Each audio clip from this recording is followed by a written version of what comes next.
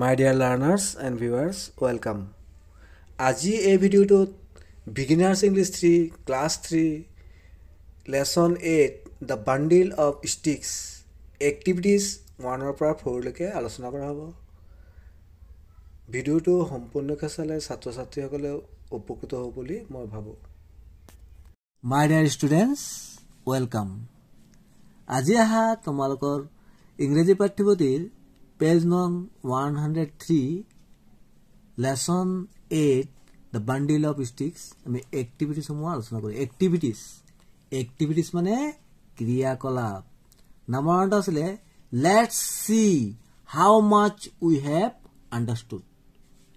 কি কৈছে আমি কিমানখিনি বুজি পালো আমি চাও আহা। তোমালোকে যে হাদুটো শুনিলা হাদুটোৰ পৰা তোমালোকে কি বুজি পালা আহাচোন আমি এই প্ৰশ্নোত্তৰবিলাক কৰো।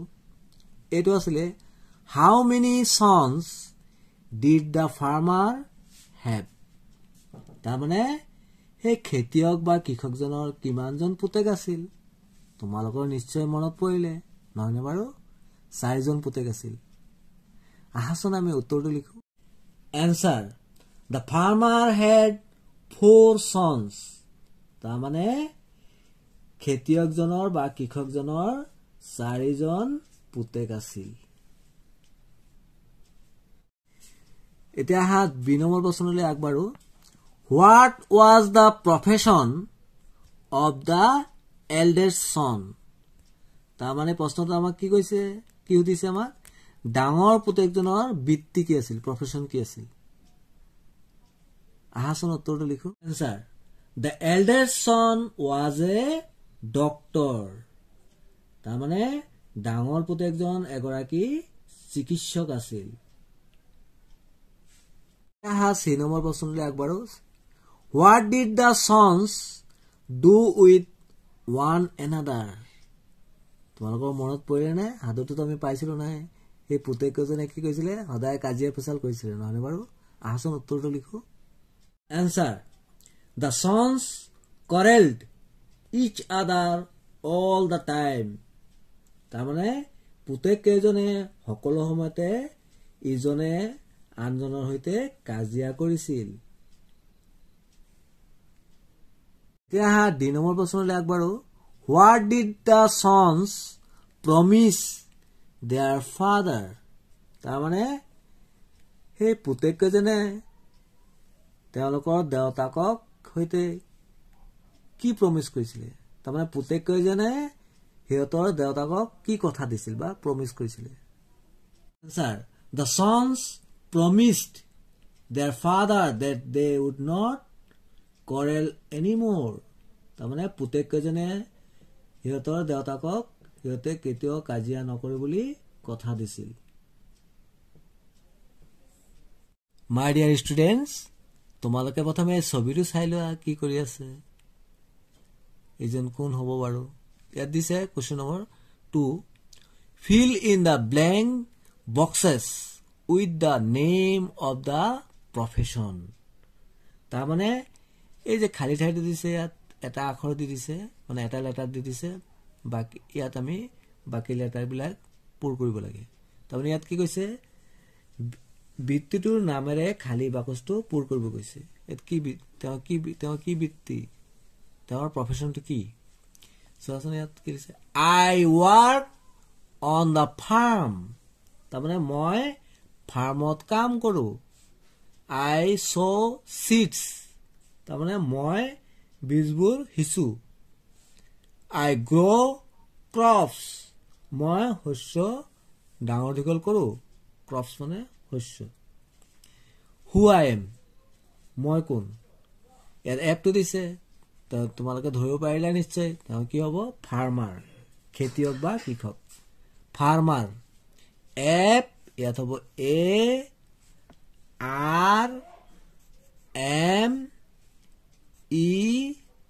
ARMER ফাৰ্মাৰ আকৌ এবাৰ কৈ দিছো FARMER ফাৰ্মাৰ ফাৰ্মাৰ মানে খেতিয়ক বা কৃষক।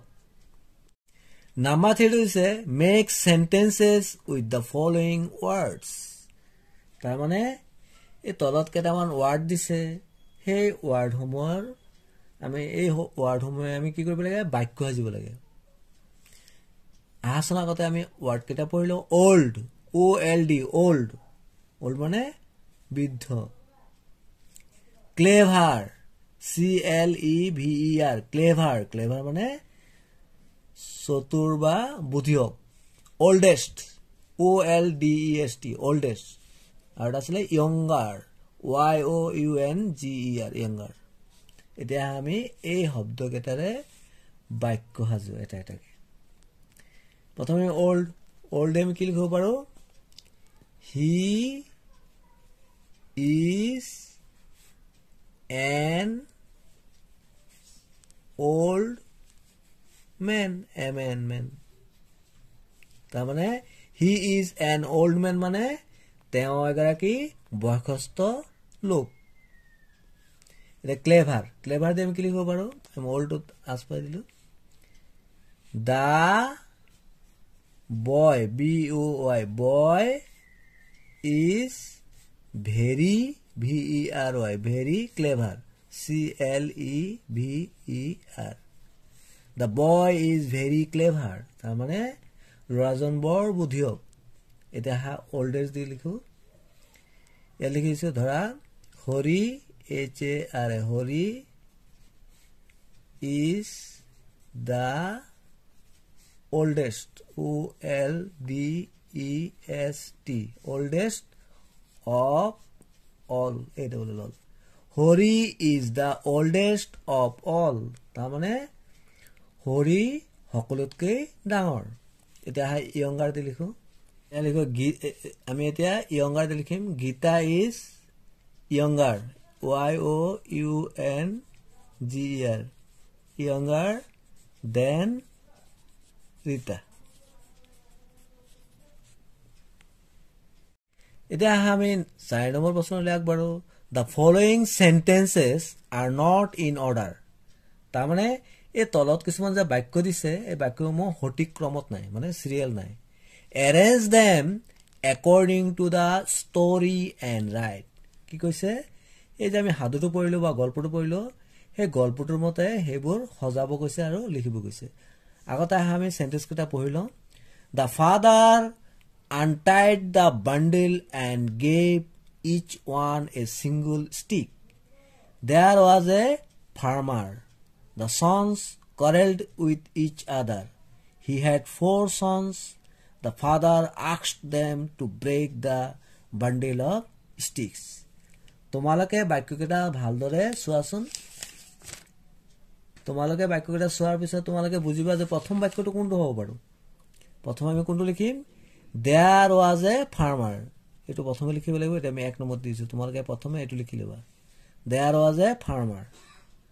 তাৰপিছত দ্বিতীয় বাক্যটো কোনটো হ'ব তেওঁৰ 4 জন পুতেক আছিল এটো লিখিম He had 4 sons. এটো আহিব দ্বিতীয় নম্বৰত এটো আহিব আৰু তৃতীয় নম্বৰত আহিব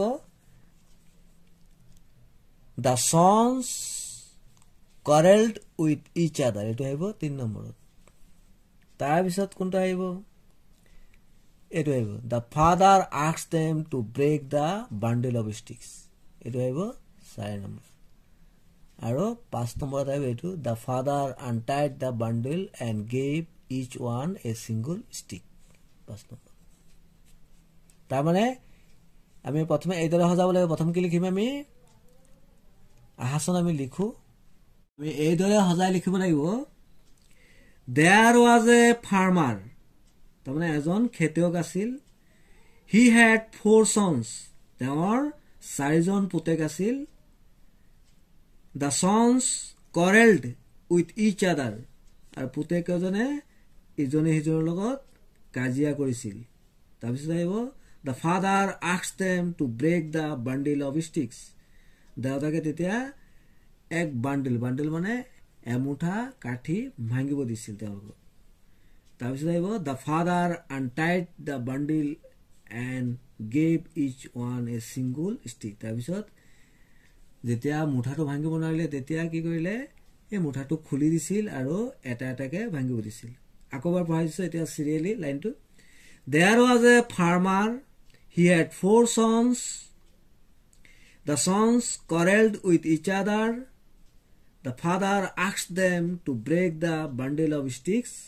The father untied the bundle and gave each one a single stick. Thanks for watching, my dear viewers. যদি আপোনালোকৰ ভিডিওটো ভাল লাগিছে তেন্তে লাইক কৰিব আৰু শ্বেয়াৰ কৰিব আৰু আন ছাত্ৰ ছাত্ৰী চাবৰ কাৰণে সুযোগ কৰি দিয়া যেন। Thank you so much.